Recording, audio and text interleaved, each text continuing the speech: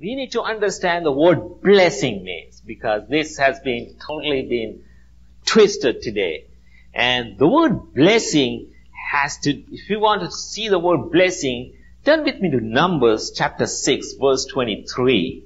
The Lord said, verse 22, and the Lord spoke to Moses and saying, speak to Aaron and his sons, saying, this is the way you shall bless the children of Israel. Alright? This is the way. Alright?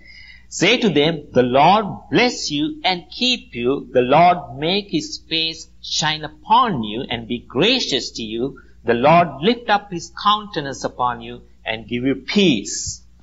The Lord, he is going to make his face shine upon you. You know what?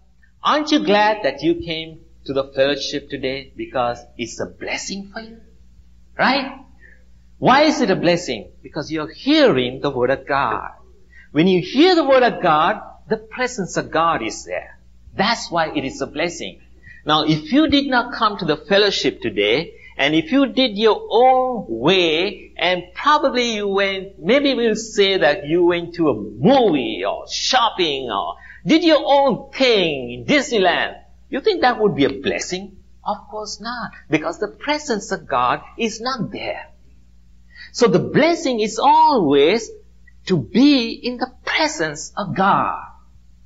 That's what it says here. The Lord make his face shine upon thee. That's a blessing. It's the presence of God is a blessing. Now, the opposite of blessing is what? The curse. That means the curse is to depart from God.